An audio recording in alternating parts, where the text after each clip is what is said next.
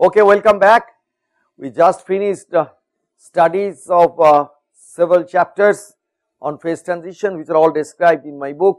But what I am trying to do here, take you through several aspects and give you more of the physics and the physical picture. Many cases like we did in Zeldovich and or on the partition functions and many other cases, be it on the Landau theory. We did the mathematics, but we will do now again some mathematics, but that is not the real aim, because details of mathematics you can get in my book, the statistical mechanics, this book you can get it in all the chapters are there, though what I am teaching not in the same chapter, because I want to make it interesting, I want to make it engaging to students, and I want to make it worthwhile for them. They should know why they are studying, I do not believe that one should study because it is a course material. One must have some amount of enjoyment. I am not saying fully you have to be ecstatic and jump up and down, but you should have some amount of involvement and some liking for the subject, otherwise it will not stay with you. And not only equations won't stay with you, but physical pictures will stay with you.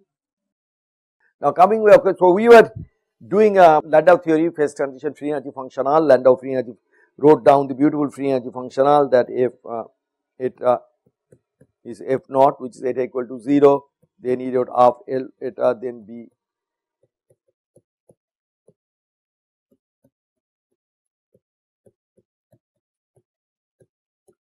like that, and then since free energy has to be minimum, then this df dt d eta has to be 0 at df d eta at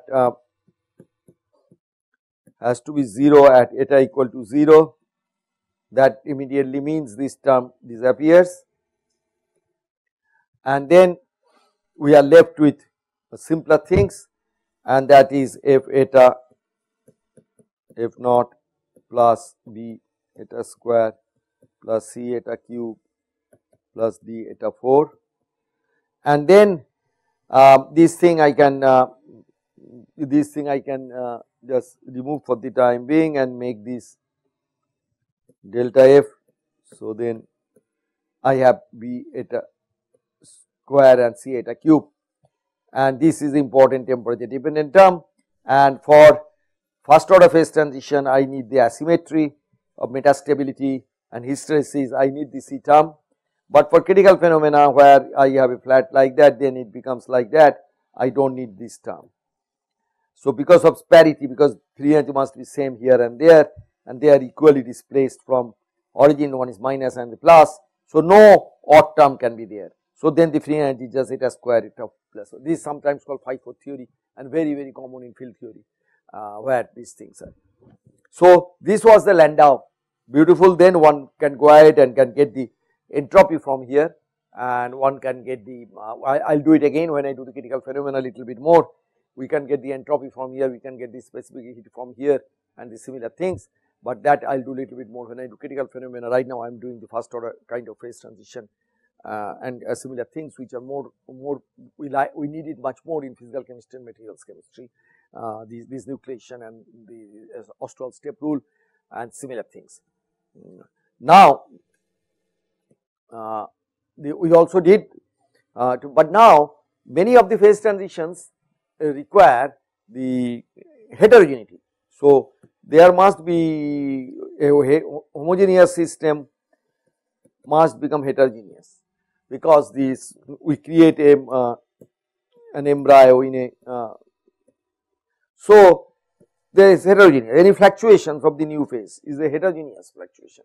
So there is a density fluctuation, gas liquids, when gas goes to liquid suddenly a hugely more dense region comes, and but when in chemical engineers do, the cavity bubble forms inside a liquid, boiling liquid, that is how it evaporates, then you suddenly have a very low density region in a dense region. So this is heterogeneity, because this huge density change takes place at the surface as I go through.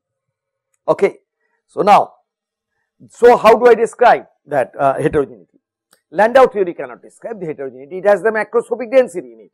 That is why Ginzburg-Landau comes in. Ginzburg-Landau now tells me, okay, if I have a order parameter or density as a function of z, then the way to get the free energy is you get the free energy as a function of, okay, this let me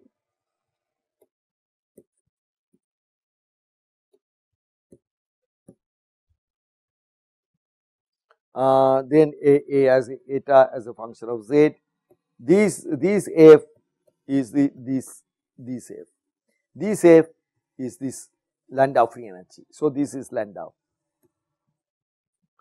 However, when I create the heterogeneity, I have to describe that, and that is done by using a harmonic.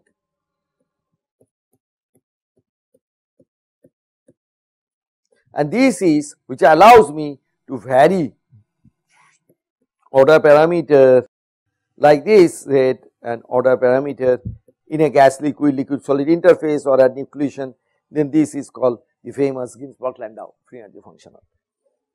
In nucleation, what we do?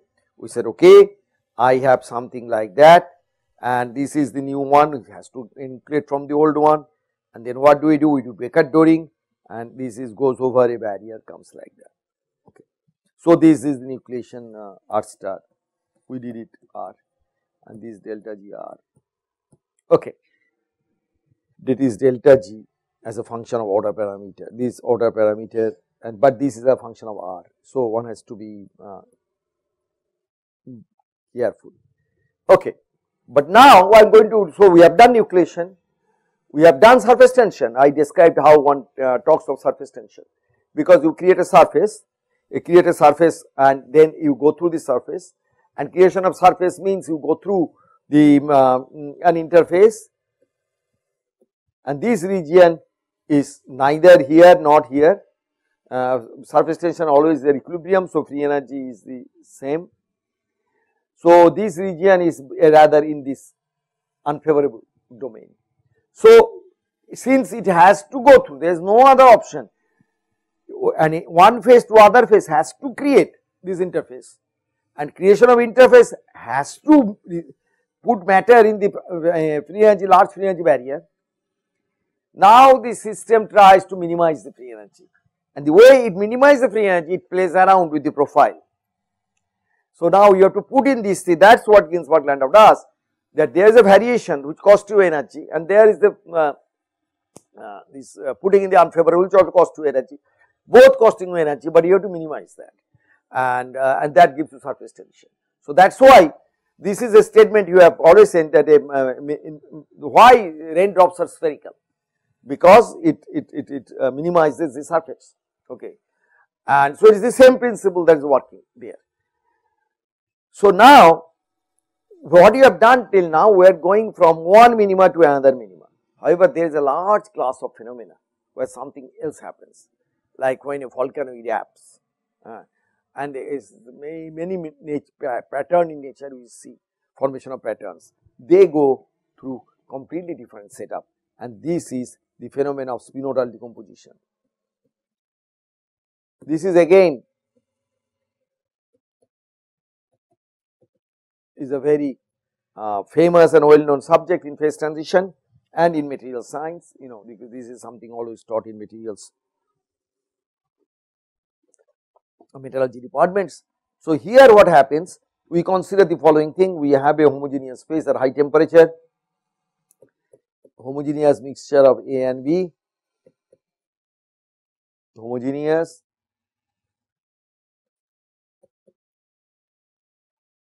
high temperature. Now we suddenly quench it.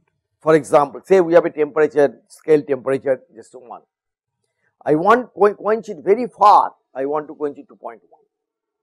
And that happens, see, when you take the volcanic rocks, you find that there are many of the volcanic rocks have beautiful pattern. Okay, many of the patterns are because of this iron bearing salt, and you find the stripes, same stripes you find in zebra. You find the same stripes many places in nature, and the reason is that these are non-equilibrium processes. So now I suddenly quench it, but what happened at low temperature? Low temperature, this is not homogeneous. Low temperature A and B phase separated. So A is is with A and B is with B. Like you can do aluminum and manganese, and that alloy it's a homogeneous mixture, high temperature, quench it they phase separate. Now these are happening, maybe happening all in solid state. So in high temperature they are disordered, but when you go to low temperature they separate. However, I do it suddenly. So then suddenly the system finds that it is put in this region. So this is the free energy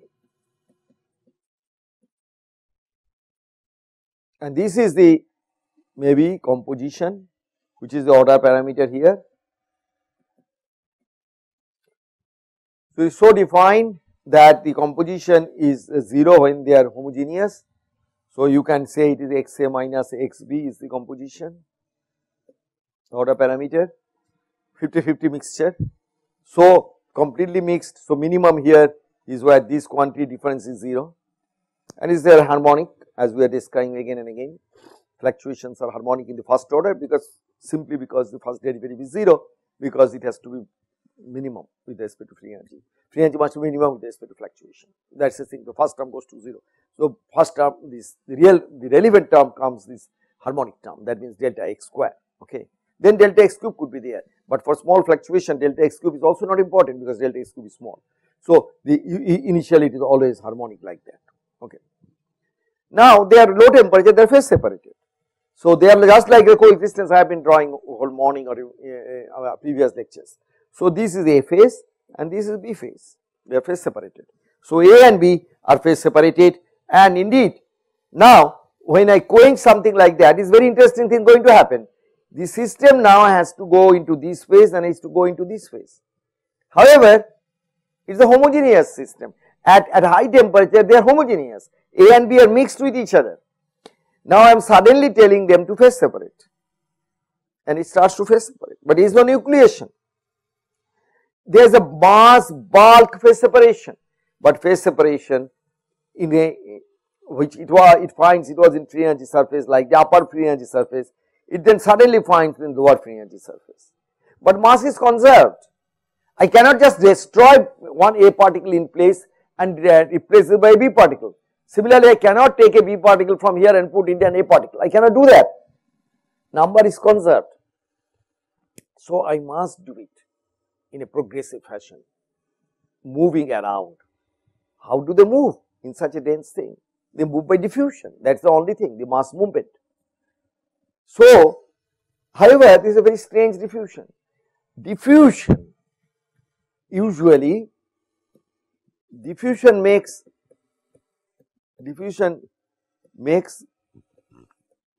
inhomogeneous system homogeneous. That is what diffusion is. Actually, diffusion is very closely connected with entropy. There is a relation between diffusion and entropy. There are actually several relations. Diffusion increases, entropy increases. So, diffusion favors entropy. So, you have an inhomogeneous system which has lower entropy, then diffusion makes them homogeneous. That because entropy increases. This is very easily understandable, very pictorial and very, although profound, but very simple to understand. However, now we are in a different situation. We are now in a homogeneous system. That homogeneous system has to become inhomogeneous, but with the diffusion. So that is why this is sometimes called spinodal decomposition, is called aphel diffusion. Let me give you some example now, because we are talking a lot. So this is an example of computer generated spinodal decomposition and the evolution of structure through dynamics. So at a high temperature, A and B, I made one, A may be white, B may be black. So the black and white is just empty, and blacks are these small squares. So here is near almost 50%, and then I suddenly quench it, then it starts to phase separate. It is different from nucleation. You can see is a large scale, large amplitude phase separation scenario. So now it goes intermediate, you can see nascent phase separation. How does it do now? A likes A now. A wants to be with A. That's what the free energy dictates it. B wants to be with B. That's what free energy dictates it.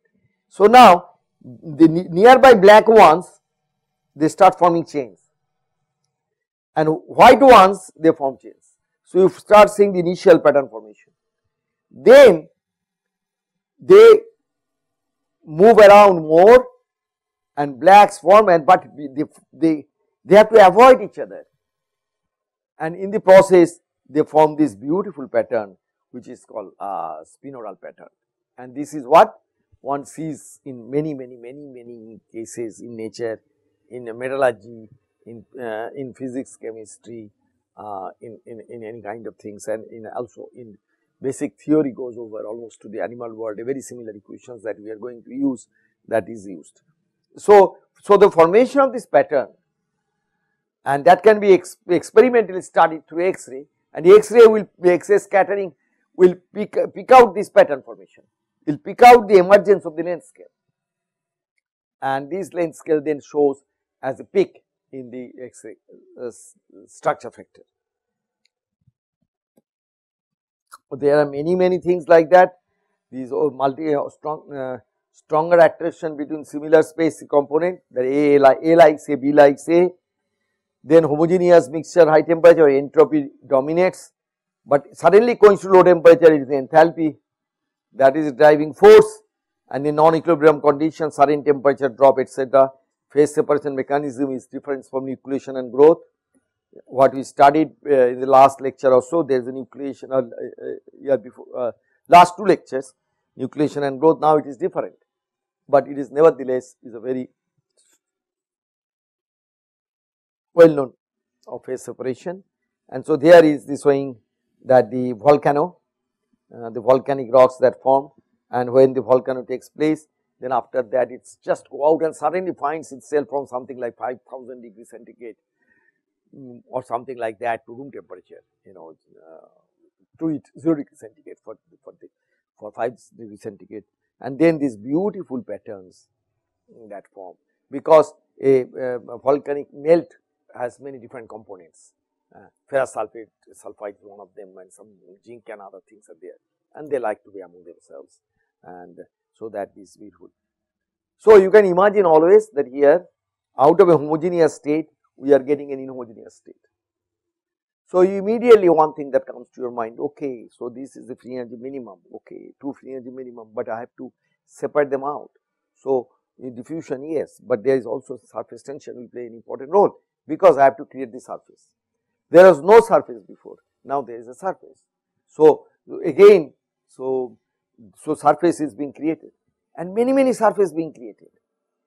Okay, so surface tension going to play a very important role. So system tries to avoid formation of surface, but in this case there is no way. But you can imagine what will happen in the very long time. These patterns will become thicker and thicker. So slowly some islands will disappear, like this island here, this will disappear. They will go into here and there. And then next these island will disappear, these island will disappear. So there will be thickening or called coarsening. Ultimately, in a very long time, there will be phase separation, just like 1A, 1B, but that may take a very long time. That is why even volcanic rocks formed a million years before, we still have the patterns. And so this evolution takes place in time dependent, and we will briefly discuss them, how to understand that. Okay. So this is what I just said, the sudden temperature change, then A and B, and these T much greater than homogeneous things, then A plus B here, and then we can also say that very important phase diagram in a binary mixture is a very common phase diagram you study in your undergraduate physical chemistry, that if an A and B, then homogeneous phase where A plus B are here, and then it is like gas liquid, then this is a phase boundary, and then inside you remember the lever rule and all these things, then the phase separate like that. But there is, you can quench, if you quench it, usually you see only this one, but if you quench it, then you get, this is the spinodal line, and that is from somewhere, I will see this somewhere here it forms, and then there is an unstable region that we will discuss little bit now. Okay. So important thing of spinodal decomposition is very important in the absence of an activation barrier. It is controlled by diffusion. It is all through, it is very important, it occurs through all through the bulk. It is not unlike nucleation, which occurs in a local region. So it's a, that's what we call is large amplitude phenomena. It is almost everywhere in the system, it is happening. System is falling out of equilibrium, and falling out of equilibrium in a really dramatic fashion. Then free energy gradient, but it is driven by free energy gradient, but resisted by diffusion. So many system this thing is seen. I am repeating here, but I just show you one of the computer simulation results that is a binary mixture, two species A and B, blue and red, and then you quench it, and then in the long term and you quench it, and then you remove some vibration, then you find this beautiful pattern. So these guys are connected one, and blue is connected below that like that. So it's just like the pattern I showed you, that they form this beautiful pattern intertwined in a beautiful way, and this is a pattern formation in a spinodal decomposition. So this is again the same thing, different stages of pattern formation we showed here. So now let us do the theory.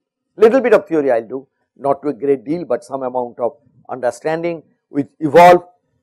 Again, these are nothing but based on Landau theory, and it's very similar kind of thing we did Becker-Doring thing. But now in Becker-Doring, although we had to go up, now we are coming down. So free energy and all these beautiful things happening. One of the reasons that I like to do this spinodal decomposition and nucleation, because this is take you to a deeper understanding, but they at the same time without too much difficult calculations, but at the same time it is a beautiful physical insight that the student gets, and it is something which is as I told you, this is the same thing used in a very large number of cases, and very nice. Okay, so enough of that. Now let us see certain amount of little bit of equations. As I said, it is nothing but Landau again. So I am now in the initially at time t equal to 0, I am here, from here I have dropped here, I have dropped, the red one is the guy I have dropped. Now that thing now is going to go into this direction, and is going to go this direction, and I want to do the evolution. Okay, now so let me start with a free energy at the this is C naught, this is my C naught.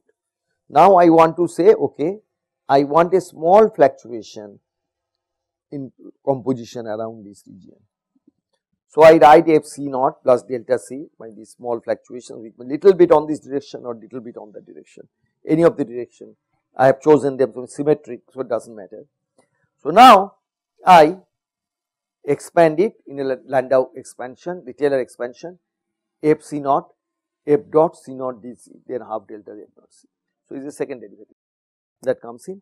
And already, as I have described many times, this is derivative, first derivative evaluated C naught, here that thing is maximum.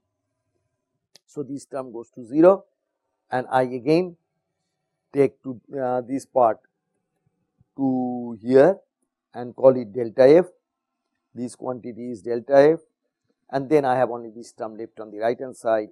So this is my simple equation. So if I do a small fluctuation, now this is a maximum. So if second derivative this quantity is negative, f double is less than 0, then I am coming down. So there are two regions. In this region, a small fluctuation decreases free energy, but if I ultimately reach here, then any small fluctuation increases energy. So here small fluctuations increases the energy, free energy. Here small fluctuation decreases free energy. So it goes through F double prime greater than 0, which is the condition of the minimum, less than 0. So in between there somewhere it must be 0. So somewhere here F double prime C must be equal to 0. So this time where the F double prime C changes sign from negative to positive is an inflection point. This is the point which is called the spinodal point. That is where the character nature of force coming from free energy on the system changes, and this is the called spinodal line. Is a fairly well known terminology we use, but in the level of free energy it is described in terms of second derivative of free energy and the function of decomposition. Okay. So when we did nucleation we went up like that, and now in the spinodal decomposition we are coming down from the free energy landscape. How a simple free energy landscape is introduced by Landau, it describes such huge phenomena, and that is why in physics community and condensed matter, science in general, these kind of pictures are so admired, because they give us, we invest so little and we get back so much in return.